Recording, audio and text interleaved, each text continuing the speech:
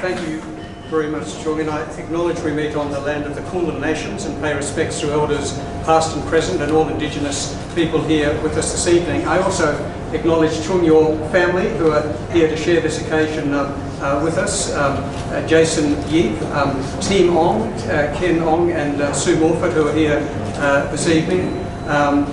Distinguished guests, anyone who's travelled a distance to be here. It really is a very great honour to have been invited to speak tonight. And not past drinks, by the way. That's although I could be forgiven for doing so, and then you'd all be surprised. It's very special to be asked to speak at an opening of an exhibition. At the heart of the visual arts is an artist often in a lonely existence, in a studio by themselves, spending long hours thinking about their creativity. And so an opening of an exhibition like this is actually like an opening night in the performing arts. It's an occasion where friends and acquaintances and a community can come and celebrate the occasion with the artist.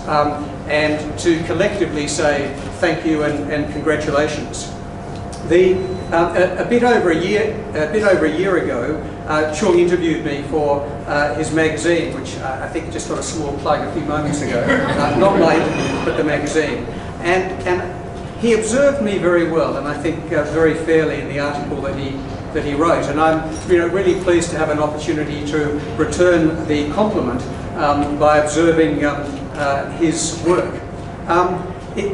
In a way, it's easy to describe Chung by what he isn't rather than what he is. As far as I know, he's not a nuclear physicist or a medical doctor, but he is a force of nature, a businessman, a curator, a collector, an artist, a traveller, a friend to many, a journalist, a publisher, a writer, considered in all sorts of different ways and in different fields. And I think to sort of recognise that we're here to celebrate an act or a performance within the visual arts, but there are many other categories in which he could be referenced. The title of this exhibition, as you've just heard, Imperfect Creation, or I'm a Perfect Creation, already captures, I think, an element of both the serious intent as well as the suggestion of playfulness that is in some of the works.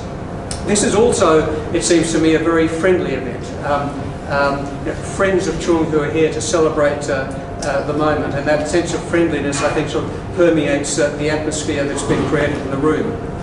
We Melburnians should feel really honoured that Chung has chosen to exhibit his work here in Melbourne.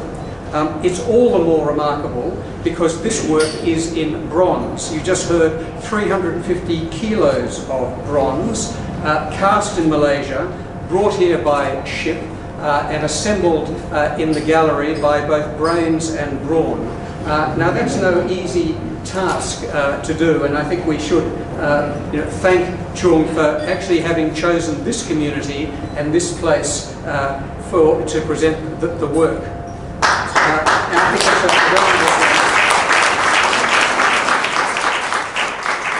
and I think, as many of you know, sculpture, and in particular works in bronze, require significant artistic skill and design, the blending of that selected material, an artist's soul and imagination. They're harder to transport, although somehow that was overcome. A greater length of time is required to be undertaken to produce them, and they are in and of themselves expensive objects, both to produce and transport. The logistics of making this happen are considerable. That this has happened is actually a compliment to all of us. It feels very personal, and on behalf of Chung, we are grateful. On behalf of everyone, Chung, we are grateful and thank you for bringing this fine exhibition here. And I think another round of that.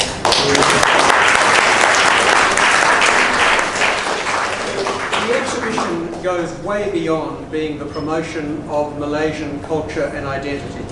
There is a universality about the medium and the ideas that the works convey. This is an exhibition that speaks to all of us. These are works of art that, as noted in the catalogue, carry a common language and that speak without barriers and beyond boundaries. I love in the presentation and documentation of these works that, in addition to the excellent catalogue, which I know is available to be ordered tonight, I think I was going to say that at some point, and now I've done it, and I'm sure there'll be a way of everyone doing that.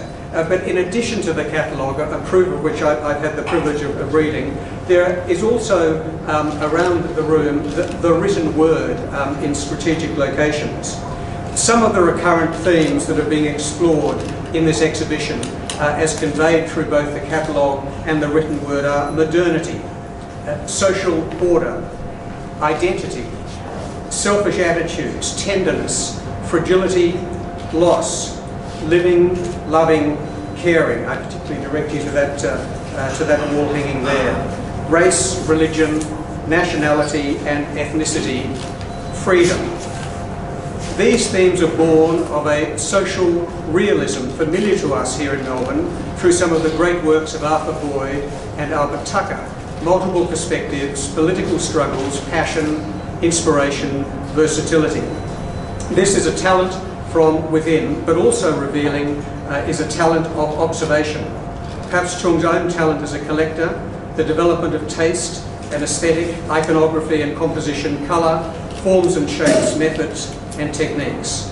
I like the comment about his insatiable visual appetite.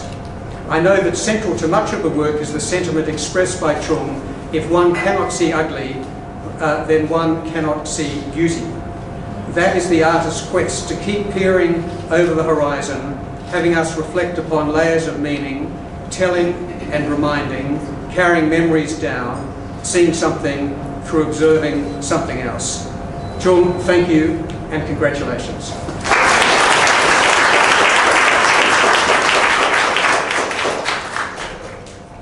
Thank you, Mr. Myer. This is definitely going to be a night of interesting discoveries, a little bit of artistic